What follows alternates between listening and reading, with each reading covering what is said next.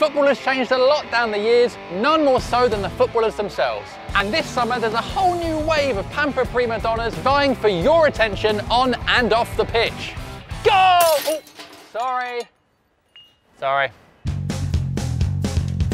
Talk to your dad about footballers these days and he'll probably say, modern day footballers, bunch of softies, pay too much, go down too easy, disgrace.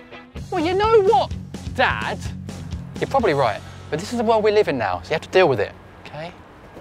When the World Cup was formed in 1930, most of the players were salt-of-the-earth lads who probably had second jobs as bin men and butchers.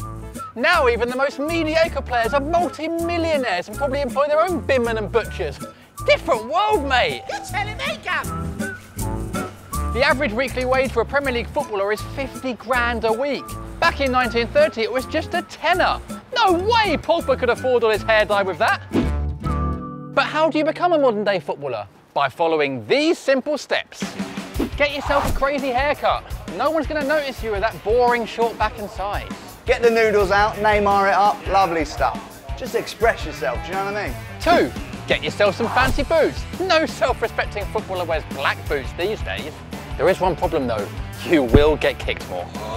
3. Spend your entire spare time playing video games online. Like Tottenham players, who spend an average of 23 hours a day playing Fortnite.